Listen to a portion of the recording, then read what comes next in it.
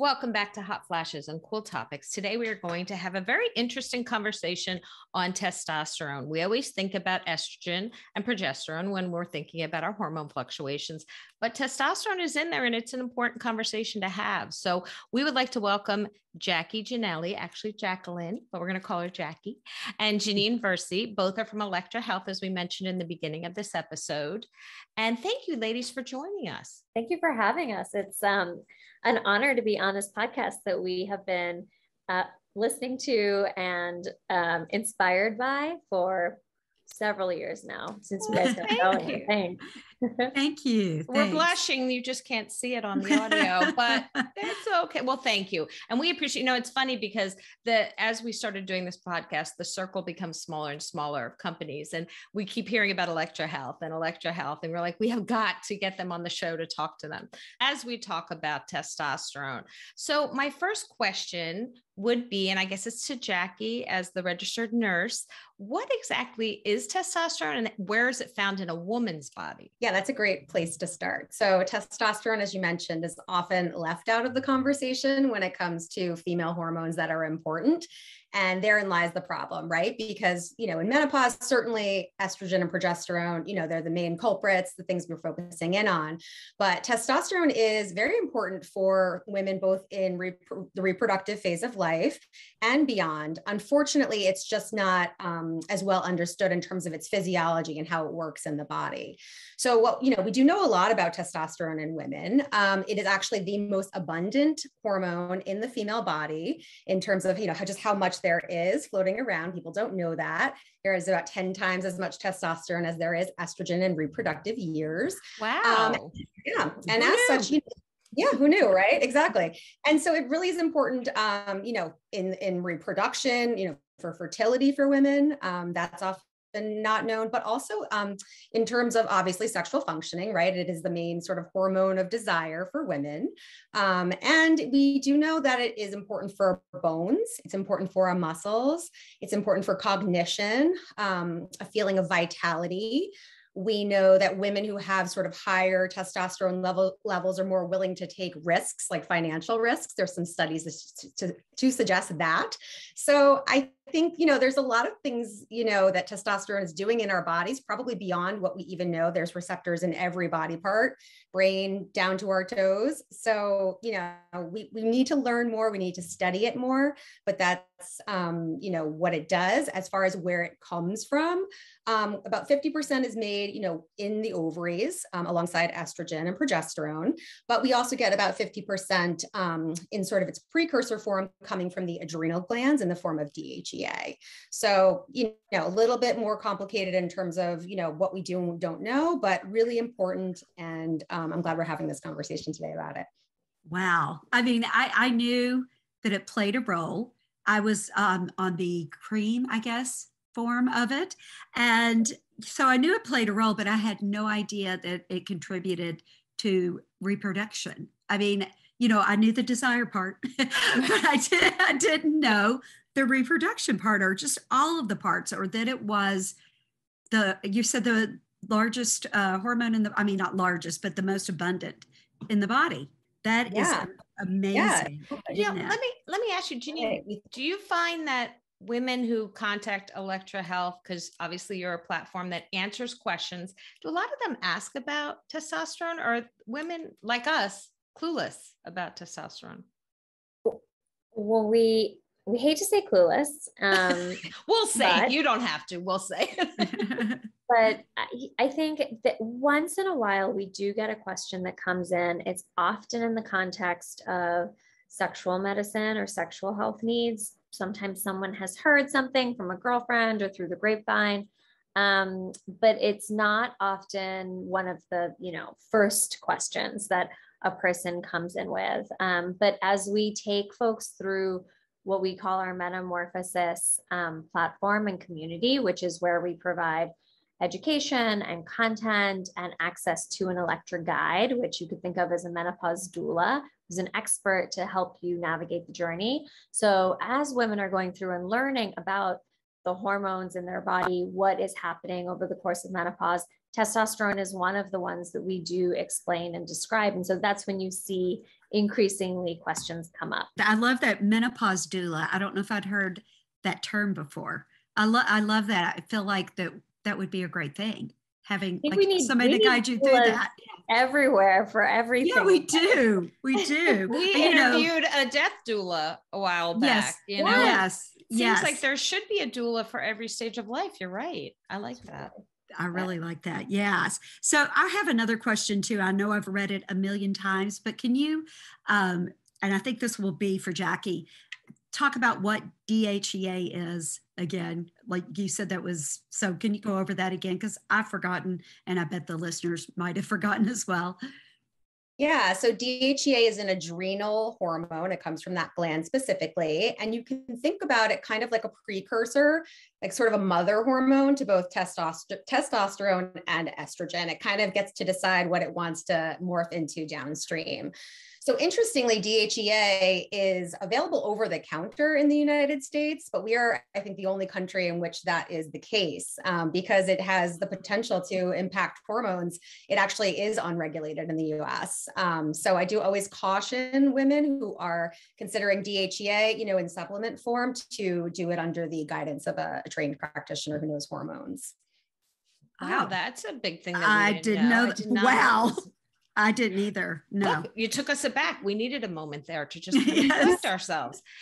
So if you were speaking with someone on the platform and they said, I have adrenal fatigue, or I'm starting to, my tests show that I have less testosterone, would you be inclined to recommend DHEA, or would that be something that you would be hesitant to recommend to either woman?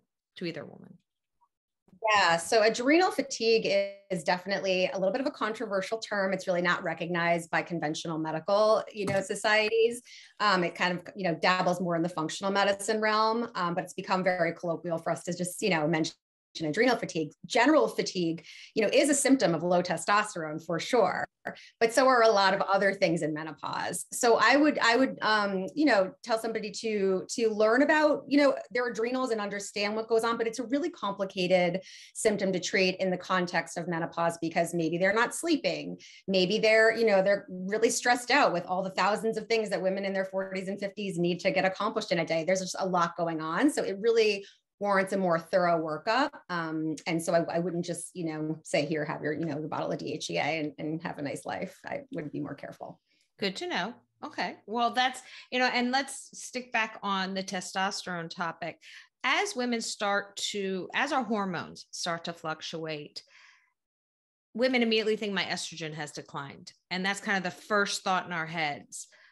When does your testosterone start to decline, and how quickly does it decline? Yeah, that's a great question. So I think one of the misconceptions about testosterone is that, like estrogen and progesterone, it's kind of falling off a cliff in midlife. And that's just not the case. Yes, estrogen falls, precipitously towards the end of perimenopause. And that is responsible for a lot of, the classic symptoms of menopause that we know: hot flashes, night sweats, like, vaginal dryness, things that, classically come up. But testosterone actually peaks for women in your 20s and 30s. And slowly, like just in a nice straight line, kind of comes down and naters out. If you retain your ovaries, if your ovaries are still in, you didn't have them surgically removed, you will continue to even make a little bit of testosterone postmenopausally and, just kind of at this flat line level. And remember, your adrenal glands are still there, kind of kicking in whatever they can along the way. So just because you're menopausal does not necessarily mean that you're deficient in testosterone. However, you're probably on the lower end just by, your general age. So I think, women feel it much more during menopause because there's just a lot of hormonal fluctuations happening. And so if they were kind of getting by with, some of their estrogen in their early 40s, late 30s, and now that estrogen is gone, they're really feeling that dual impact of low testosterone and low estrogen together. And it's problematic for a lot of reasons. Can you talk a little bit about the controversy with testosterone? Because there always seems to be some controversy about taking it or how to take it, or especially with pellets, but there just seems to be more of a controversy over taking some type of testosterone replacement. Can you talk about that? Yeah. So, there really, the use of testosterone for women, it really shouldn't be controversial because we have really good evidence, lots of rigorous studies to show that for hypoactive sexual desire disorder, which is a clinical diagnosis in women, postmenopausal women, we know that testosterone is important. We know that it helps restore sexual functioning across a broad range of domains: arousal, orgasm, libido. So it's not that we don't have the knowledge to say that testosterone is important. It's more just that there is no FDA approved testosterone product for women. And that's, a complicated conversation to have too. And we can certainly get into that. But because of that, we've sort of, thrown it out to the wild, wild west, to these hormone clinics who are just, kind of using some predatory marketing and, giving testosterone to women in doses that are way too high, using delivery methods like pellets that can potentially be dangerous when done inappropriately. And they're not managing the complications of that. So, they're giving these doses and women feel really good. I'm not going to lie, right? If your testosterone is 0 and you get a really high dose of testosterone pellet, you're going to feel amazing. But what happens then is that the levels drop and women I want to feel like that again, right? And so they go back for more, and it requires sort of this ratcheting up of dosages to the point where women are, stuck with mustaches and lipid derangement. So it isn't, you have to be really careful from whom you get your testosterone if it's something you're going to pursue. And that's not to say you shouldn't pursue it, but you should just try to do so in an educated manner. And certainly Elektra Health, is happy to answer questions from folks about how to do that if need be.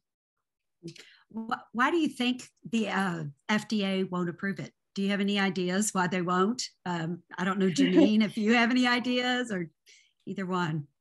I mean, I think Jackie, you're closest to it, but I could say just more broadly that I think throughout women's health, but particularly when it comes to this phase of life, we're plagued with these issues of there's not enough research, there's not enough treatments, and it becomes this chicken and egg problem. And so if there aren't folks that are advocating for research in a given area, then it sort of gets relegated to sometimes more like fringe treatments or off-label, and then it becomes tainted, potentially making it even less likely to hit the radar of regulators or to look appealing to pharma companies and innovators in life sciences. So it has this sometimes vicious cycle effect when it comes to drug development and the process of shuttling drugs through a very long process for safety and for clinical efficacy. And so stripping out, what is kind of misogyny and what is sexism, the big isms in that is hard to do. But I think we probably know just from looking at the numbers of the treatments that are available that come to market to treat the intimate needs of women rather than men, that there's a pretty healthy unbalance. But hopefully, we can be part of having this conversation and then elevating that to some of the folks that are making policies and making decisions. So would you have, a great way to advocate for that, just for your everyday woman? What's a way to do that? Yeah, I think speaking with your doctor is a starting point, right? So speaking up and out, Elektra's mission is to smash the menopause taboo. And we truly mean that once we start having conversations openly and we get away from that cringe, shame, Alessandra, our CEO, has this great phrase, which she borrowed from her grandmother, which is, if you whisper it, you shame it. And if you shout it, you conquer it. And so, it is a little bit of finding every opportunity, starting with the healthcare community, but also in the mainstream, podcasts like these, to make this known as a set of issues that matter to a lot of women. And then there are specific opportunities, around, for the folks that are following along and want to understand, is there congressperson voting on bills that relate to women's health? Is there money earmarked for that research? I spent a little bit of time in the federal government. So, I know it can be pretty impenetrable, but I think there are nonprofits and there are advocacy groups that are out there keeping a close watch on what gets funded and not funded. And really that's how, innovation in the private sector is oftentimes starts with money from the federal government in terms of grants.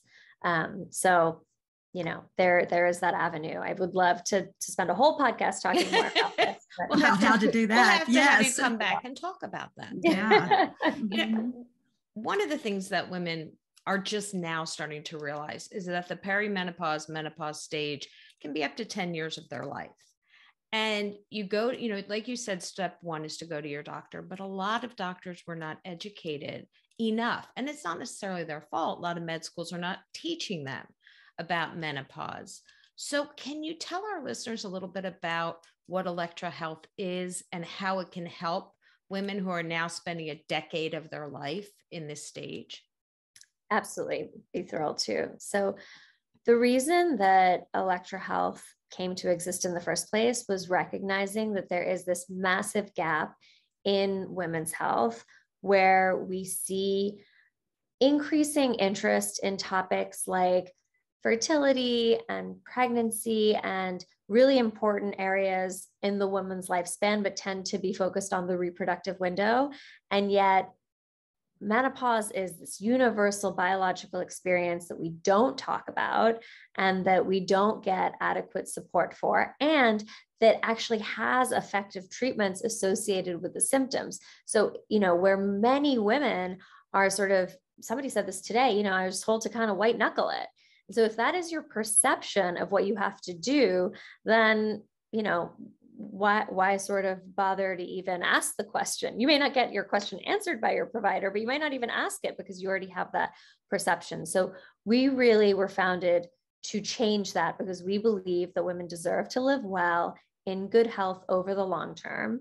And what happens in those menopausal years does actually affect your long-term health and wellness as we age. So this is a third to half of our lives. And very specifically, there are 3 areas that we think are crucial for helping women navigate menopause to be really what we think of as their best selves and their most fearless selves navigating the world. The first is education. So there's really poor education online. Dr. Google is, I don't need to, sort of tell you. Not our friends. Your listeners know, can be great for some things, but really in this space, there is a dearth of high quality, trustworthy information from medical experts. So it's hard, like we were talking before about folks that have predatory marketing practices. You may be desperate for a solution for, your night sweats or vaginal dryness, and may not be able to discern between a clinic that's sort of like reeling in patients and a bit more of a pill mill versus like what is legitimate, credible research saying on a given topic. There's some surface level info on, Cleveland Clinic or Mayo, menopause.org from the North American Menopause Society, which we use and we really hew to that gold standard of research, but it can be pretty impenetrable for, even well-educated folks, including physicians and providers themselves. Sometimes menopause medicine is complex. So that's another thing I think people don't realize. Anyway, so the first bucket is really understanding what it is, what's happening, what to expect, and what you can do about it. And then really the interventions themselves. And for these, we take a really holistic view. This is mind, body, spirit. It often starts with reevaluating your lifestyle, what you want to change, what you can change, how you can go about that in a reasonable way, because we often say, to ourselves internally, a lot of times this advice to women is like, be a better person, like eat well, sleep well, exercise every day. And sure, that sounds great.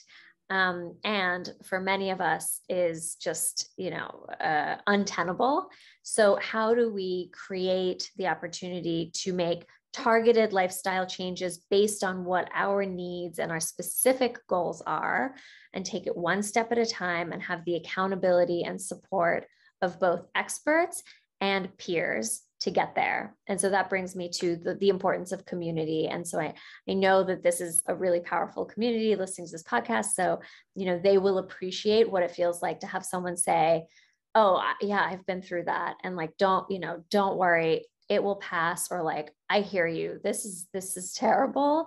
And I'm here to listen. And here's what I tried. And it's, that conversation that hasn't really been happening at a large scale that we're really excited to help, bring to the masses with Elektra's approach. That's wonderful. I think getting back a little bit to the testosterone, I would love for Bridget to just kind of tell a short version of her experience, because we are prime examples of doing something because someone told us it was a good idea to help with menopause, and learning through this podcast that maybe that wasn't the best approach. Right. So Bridget, can you kind of take over? Yeah. So I was on bioidentical hormone replacement. It was kind of like a clinic.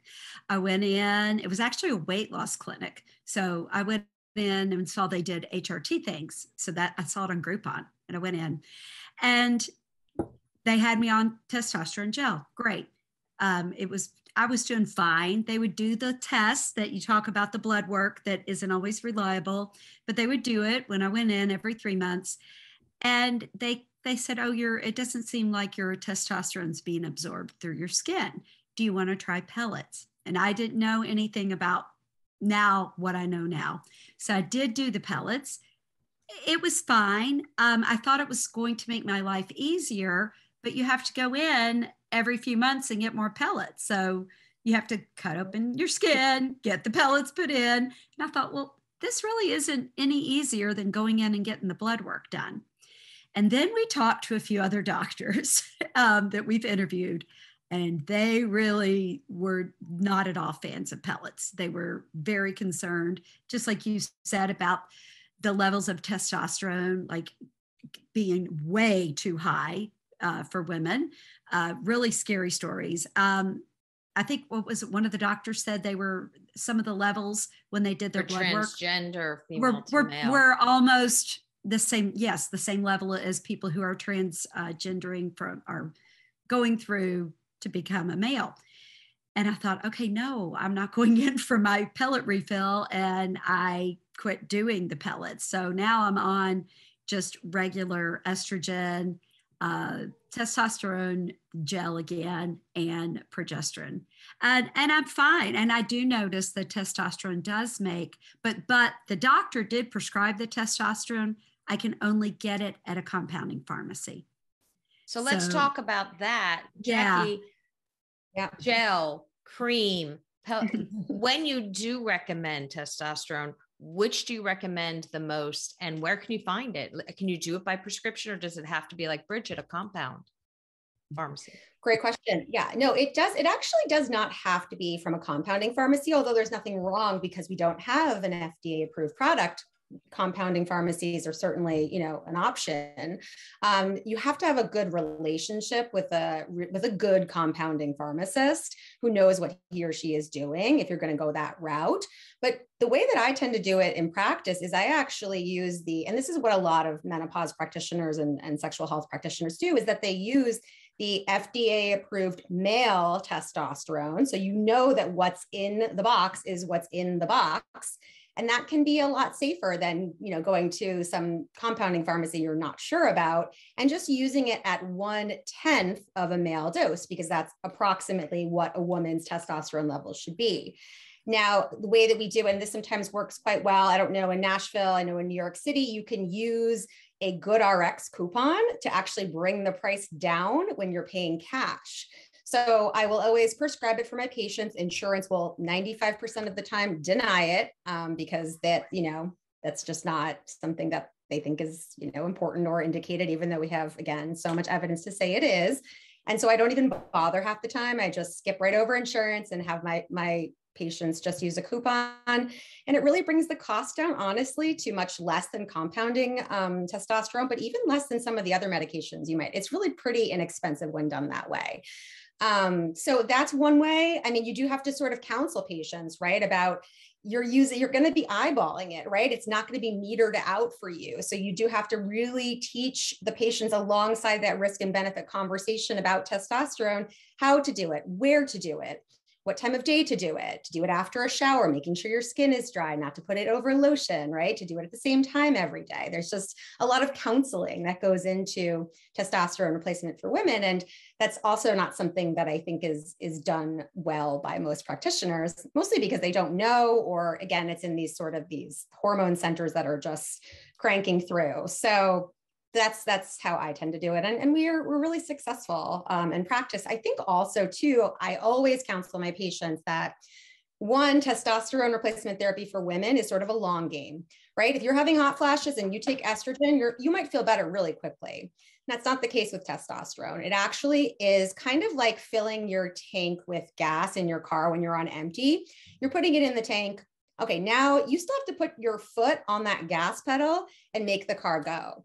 And for women, that's the case with testosterone. Now you've got the right hormones in place to feel better, but you still have to hold up your end of the bargain. And that might be changing the way you think about sex, working with a sex therapist, fantasizing, using a vibrator if that's not something you've done before, understanding the concept that for women, desire is actually more responsive in nature, meaning that you don't need to have a spontaneous desire in order to have a great sex life, right? You could actually just be more responsive to a sexual stimuli. So whether that's solo sex, partnered sex, you might not want to go to the party, but when you do go to the party, you're going to walk away saying, that party was fun. I'm so glad I went.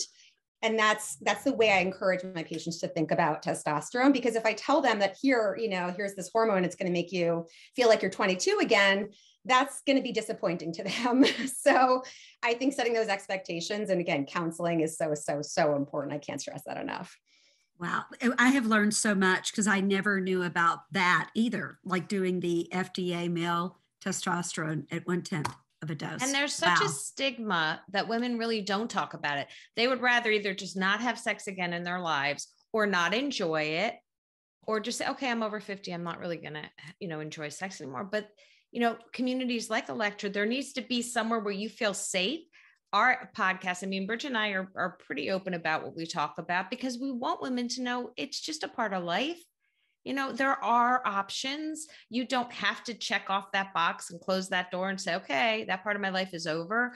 Because the stories we hear about women in their 80s having sex, Bridget and I sometimes are like, okay, we're young. We're like, we've got decades to look forward to. Yeah, no, it's true. After, the kids are out of the house, a lot of times women are really looking forward to that time of life with their partner, reconnecting. And, if menopause, the hot flashes and stuff doesn't get them, it's like, well, where did my libido go? And the truth is that like anything, you have to cultivate it. It requires some work. And that's an investment in, in your own wellness, but also in your relationship. And, it's one of the few pure pleasures we have in life. So I think it is certainly a worthy cause, for women after the age of, And we don't have to worry about getting pregnant anymore. So there you go. Win-win. Yeah. I don't, Colleen. You're still having your cycles. I know. Oh, please. These eggs are so old. They would be like, oh, there's cobwebs in there from those. They're not going anywhere. Nothing's happening. Exactly. They don't want to. They're like, never mind. What are some of the potential side effects? I know with testosterone, sometimes you have to work on the dosage and how much you're taking. I know Bridget even had said one point I was checking her face for facial hair because she was well, Colleen was here and they called me at the clinic because I had done a blood level or, did a test, but I was always waiting. Like you said, when you get out of the shower, like you had to wait before you showered or wait before you exercised. So I had to wait till after I showered, after I exercised, had an appointment, they called me. I think we were getting ready to tape a podcast and they said, are you getting facial hair? Are you getting a lot of acne? Is your voice deeper? Your levels are really high. And I was like, no, I'm not, I don't. And I think I had gone in right when I had put it on. And then I went in and had the blood work and it seemed really high. So those kinds of things have been. So what are the side effects if you are taking too much or too little? Like, how do you know? You have to work with somebody because it's just, You do. And this is where testing is an issue because most labs are not sensitive enough to, and not standardized from lab to lab. So testing for testosterone levels is, done sort of with an eye to sort of a window of numbers, because like you said, the numbers, even during the day, depending on what time you put your gel on, will vary, go up and down.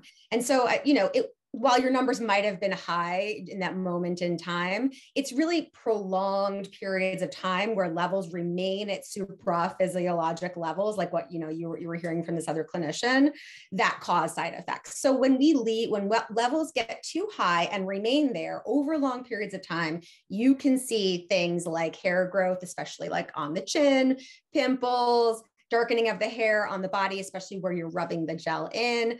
Hair growth and acne are nuisances. And honestly, if you stop testosterone, those things go away in due time.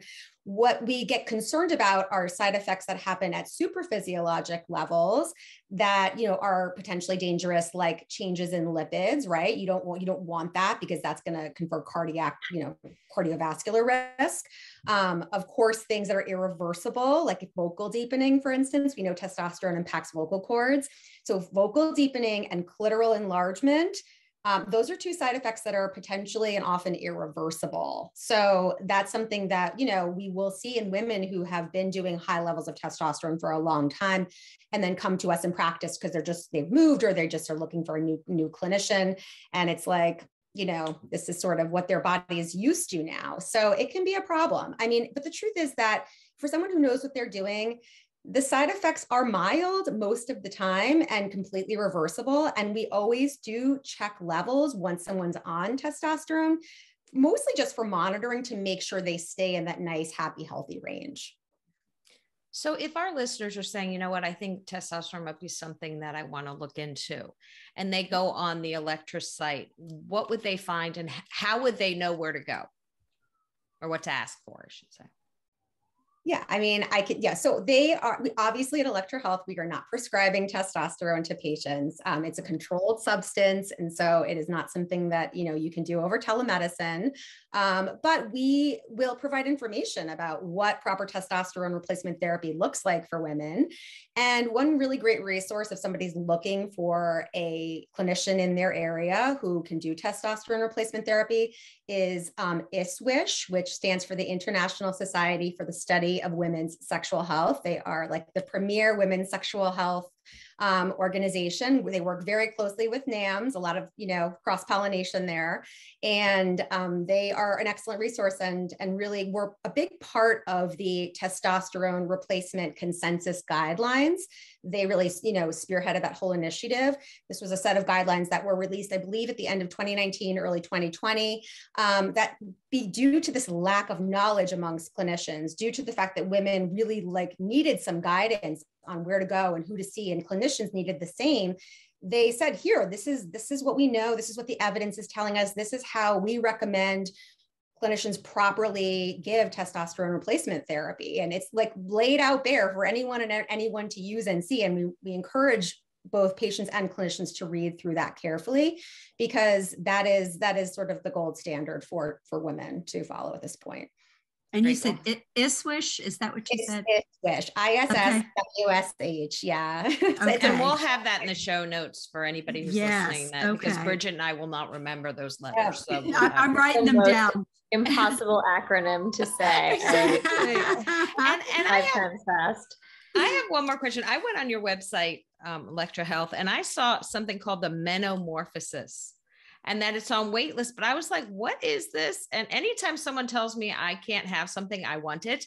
So what exactly is that? And why can't I have it? You can have it, Colleen. You have it in. Thank you. I know people. I'm on the wish list too. I signed up for that as well. But women will go on there and be like, okay, what is this? So what is that? And what can we look forward to being on the wait list for? Yeah. Well, so this is brand new. This is what Elektra is in beta testing around. And it is really the culmination of what I was describing before, that, holistic, integrative approach to helping a woman navigate the menopause journey. And so we think of it as the way to, your roadmap to a better menopause transition with tailored guidance from our experts, online community, and access to your, very own coach. And so it's that combination of learn. What we hear from our community is, they're the busiest women on the planet.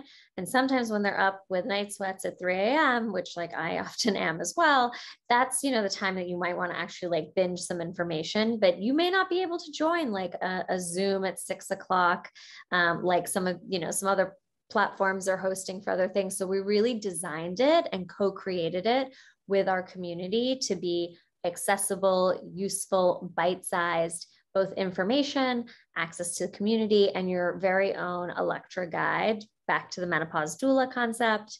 And these are RN trained teams. So they're not providing, prescriptions and labs, but they are, trained medical professionals to help you navigate what is of the most concern to you. Part health coach, part doula, part really fantastic resource for whatever question you might be trying to solve and navigate, and to be your partner over the long term. And so we do also offer telemedicine care. Jackie is one of our amazing providers, and literally like 10 out of 10, everybody loves her, which is probably no surprise.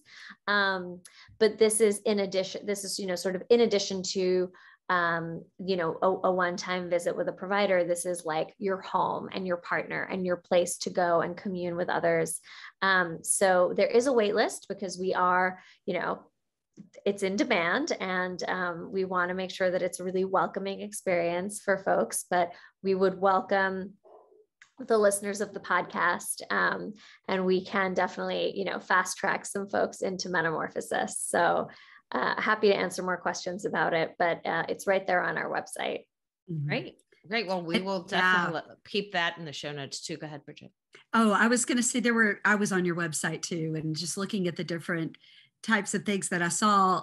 So I know the follicle stimulating hormone test. That's probably the test that I had done when they did my blood work. But I saw a new test on there that they're looking at, AMH. Can you talk about the AMH test?